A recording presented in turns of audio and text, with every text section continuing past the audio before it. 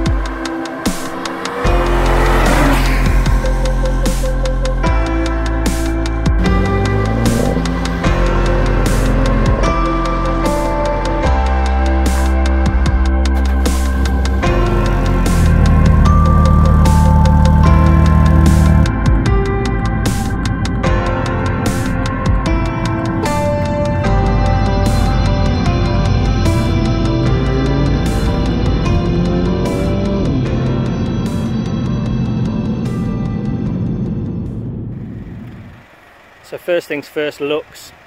I think these things look fantastic, especially with the LED headlights and stuff. Must have option, don't buy one without the LEDs. They are brilliant. So it's full LED, it's got a daytime running light, LED dipped beam and main beam. It's also got LED fog lights. The indicators aren't LED though, they're just normal. Looks good with a black stripe on it. 17-inch wheels are standard.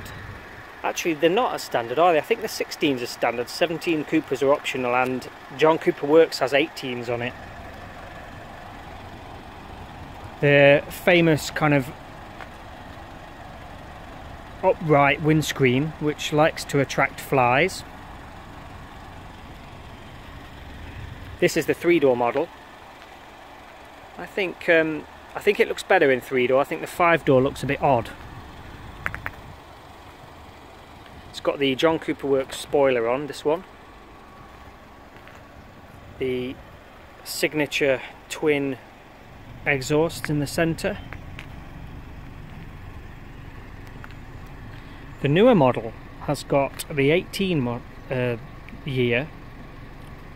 The rear lights, it must just be I don't know if it's an option or standard, but the rear lights look like Union Jack flags, which I think is pretty cool. So it's keyless ignition. I'm not sure if that's an option too. So basically all I do is, there's a button on the handlebar just there. The key's in my pocket, I just walk up and press the button. Then I can open the door and then just hop in and start it. And to start it, there's a button on the centre of the dash, the little red one there, that turns ignition on and off and starts the engine. So this one's got a John Cooper Works steering wheel. It's also got the John Cooper Works written in there. It's not actually John Cooper Works, it's just got a couple of options from it. Fantastic seats, I absolutely love the seats. They hold you in place brilliantly, they're really comfortable. The adjustments are not electric though. This comes out and in as well. This is the automatic, paddle shift automatic version. We've got paddles behind the steering wheel, as you can see, plus and minus, up and down the gears. They work all the time. I'll tell you more about that in a bit when we get to drive it. Inside, they're lovely places to be, really, really good, well designed. This one's got the infotainment system. A must-have, I think. Lots of options. You get the little wheel to control it with in there. We've got head-up display on this as well. See the button on the far right is to turn the head-up display on and off. And this is what it does.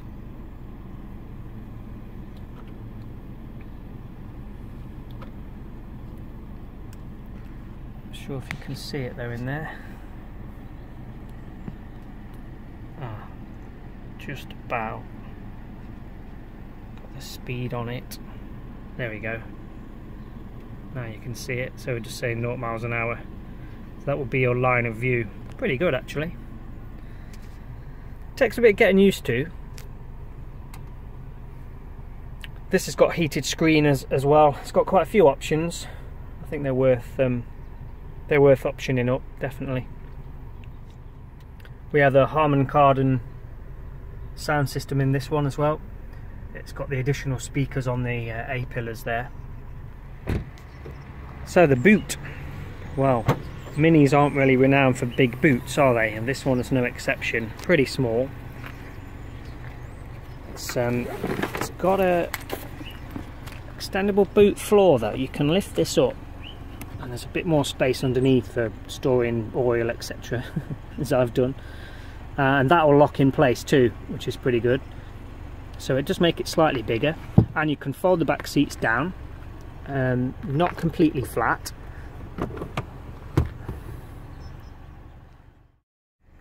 There is then a lip, unfortunately, but that gives you a bit more space. It's actually not bad size then. You can get like fridges and stuff like that in there, which is pretty good going.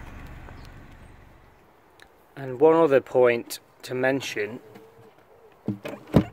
is there is no spare wheel. All you get is a little tyre inflation device, like a foam thing. Compressor in there, see the little bottle at the top. Now this seems to be the case in all Cooper S's, I assume to save weight.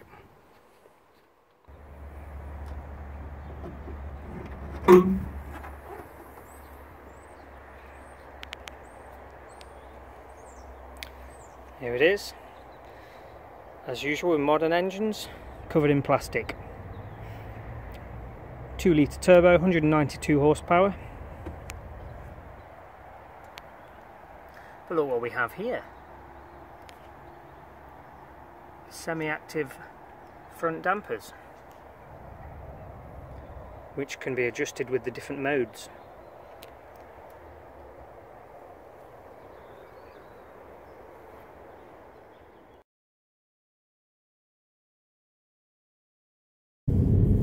So as you can imagine, driving a Mini Cooper S isn't short on fun. These things are fantastic. Even the non-Cooper S is brilliant to drive, but the S just takes it one stage further. The seating position is fantastic. The steering wheel is nice and small in your hand. This has actually got the John Cooper S steering wheel. It makes it a little bit thicker, slightly nicer design, but even the standard one's nice as well. It's just a great sort of sense of occasion when you get in here. The dashboard's brilliant. The controls are at your fingertips. There are some, it takes a little bit of time to get used to everything. It's not, you know, most cars you can jump in and you can straight away, you know where what that button does and that button does. In the Minis you don't. You basically get in, go, oh well, where's the window switch? Luckily on this new model they've moved the window switches to the door side grab handle, so it's just a standard position, which is good. But on the old previous model it was in the dashboard in the middle. Now I'm replaced with, I've got heads up display button, which is good. That a little bit confusing, takes some getting used to the head up display. I've got all the usual things, the start stops in the middle. It's actually got the auto start stop function on this, which I find highly annoying, and it's one of the first things I switch off when I get in the car.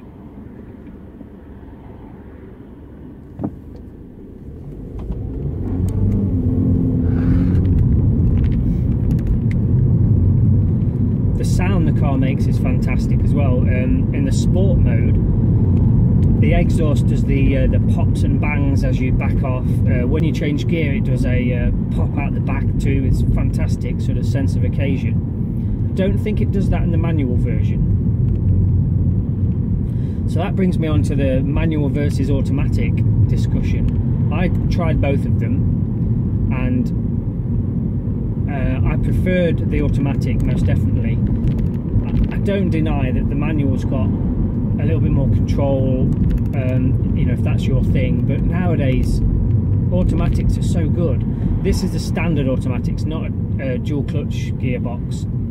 Has got paddle shifters on it, which are brilliant, and they work all the time. So I'm just sat in standard D mode at the moment on my way to work.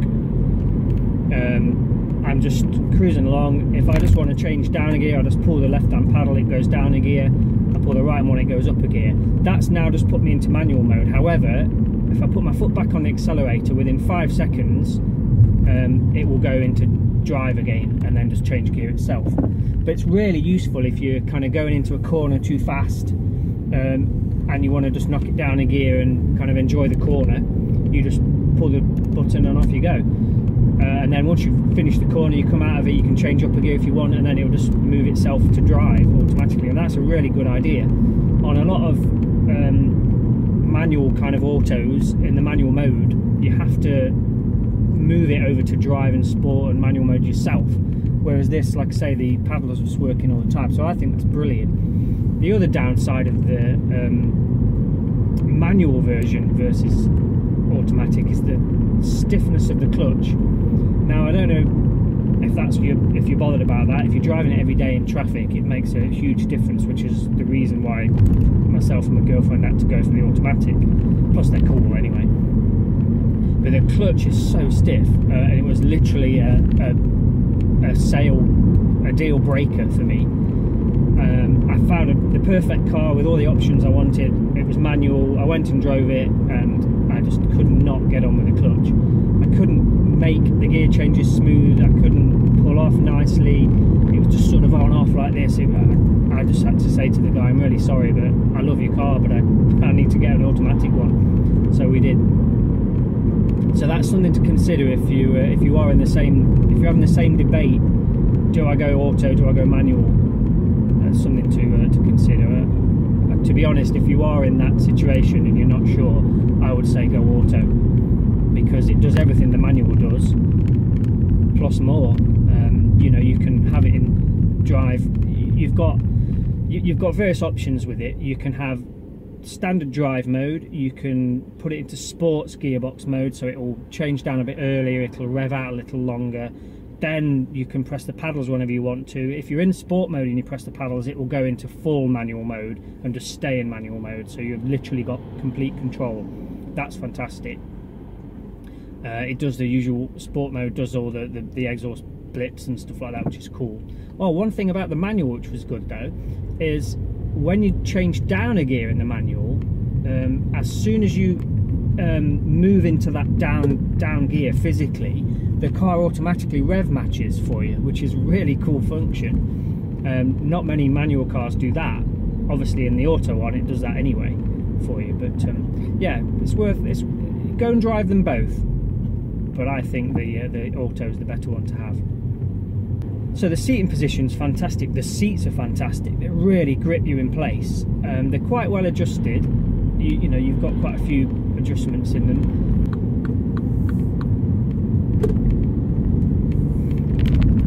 The handling of these things is fantastic. The grip in the corners, the lack of body roll, the speed with which it can turn in is fantastic. I mean, Minis have always been brilliant handlers, and they've certainly kept that in this new model. And I love it for that. The ride quality, there's been quite a few reports about that. It is pretty hard, I have to admit. We've got also an X5, and they're pretty harsh in ride quality, but when you jump from the Mini to the X5's like being in a Cossetine Land Rover or something like that. It's so soft in comparison to this. On a bumpy, nasty road surface, it's a little bit kind of bone jarring. You're like, oh no, and you find yourself, I mean, there was a good example. I've just gone over a little bit of a manhole cover and it was thump. You find yourself dodging things in the road, so when you're driving you should be looking quite far ahead, as you know, but when you've got a car that's hard on suspension, you end up kind of looking just in front of the bonnet and picking out the imperfections in the road and missing them out, which is a little bit, detracts from the driving experience a little bit, in my opinion. Go on, one of you is going to let me out surely. I'm in a lovely orange Mini, thanks. That's the other difference with cars like this. People like them, don't they? So you're in traffic, you want to pull out, if I'm in the X5, everyone hates me. If I'm in this, they just, yeah, cool, there's a Mini, let's let him out. Maybe I'm making that up, but there definitely seems to be a difference.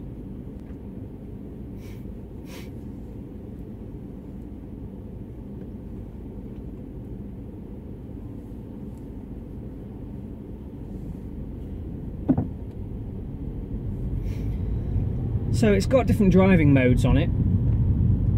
You've got sport, you've got kind of normal, and then you've got an eco mode. The eco mode I just find completely pointless. It really pulls back the throttle response. It makes the gear changes really sluggish. I think the idea is obviously it makes it more economical. It gives you like a gauge on the dashboard of how much it's saving you fuel, how many extra miles you're getting out of the tank. But it's very negligible difference, really. Let's face it, the car is pretty good on fuel. I mean, we're averaging about 39 mpg, most kind of normal driving, mixture of everything, which is pretty good really for a 2-litre turbo.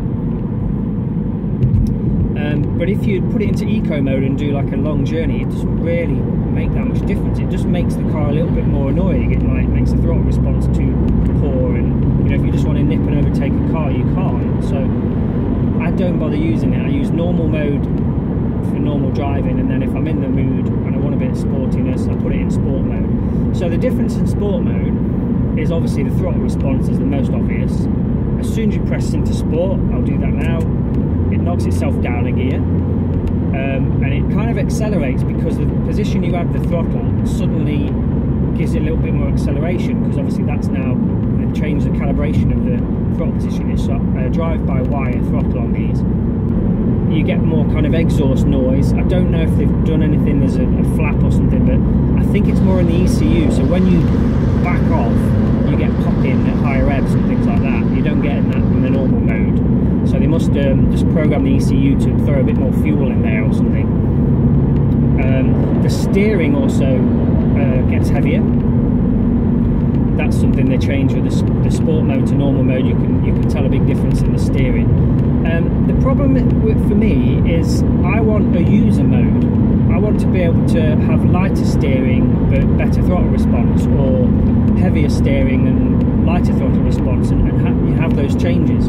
The third thing that it does, which is so much more subtle, is it would appear to have some form of electronic damping. And as you can see, there are wires going to the top of the dampers.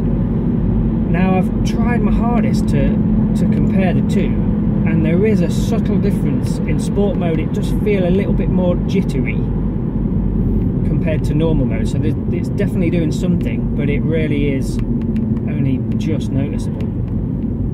Handling wise, again, I don't think that I can really tell the difference. It's brilliant in every mode you put it in, the handling. I'm going to come back out of sport mode now, because the downside of sport mode is that extra throttle response when you're in traffic makes it a bit too sort of on off, and because you haven't got a clutch you can't kind of moderate that as easily. So I find sport mode's a bit too much in traffic.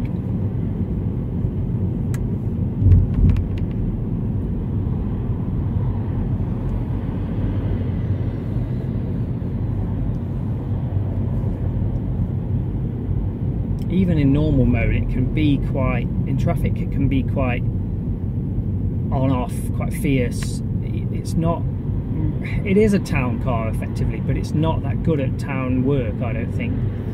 The suspension is quite stiff, although for normal roads, normal driving, it's perfectly, you know, manageable. You can live with it, no issues. The brakes, so they're not that good, I don't think. They're a bit grabby. They're not that, when you're really pressing on, they don't really pull you up as well as, you know, there's not that much pedal feel. They're not that strong. They do the job, but I think the brakes could be better. The other thing is it's a 2-litre turbo. Standard output on this model is 192 brake horsepower, which is not bad. But let's face it, in modern cars, did you hear the gearbox noise? It's not that quick. It's not bad, but I would expect a 2-litre turbo to, you know, pin me in the seat a bit more than this does. So I think it's quick enough to make it fun, you know, for the handling, for the UK roads. It's fast enough, but it's one thing that I think they could have more. To get more, you can get the John Cooper Works version. That's got 228 horsepower.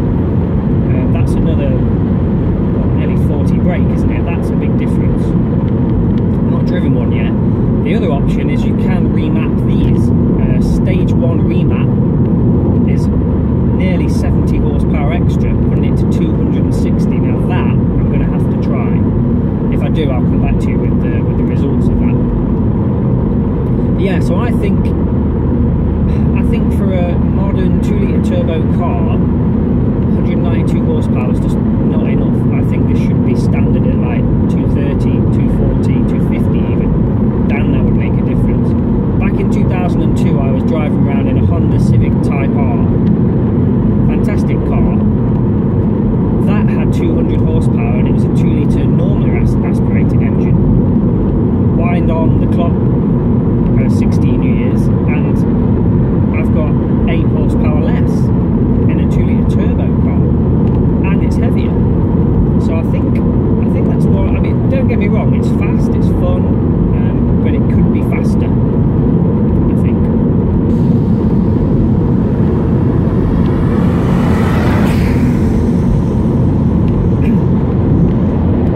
On motorways and dual carriageways, no issues at all. It's got cruise control, it's got a speed limiter. They're really useful for the kind of 50 mile an hour roadwork zones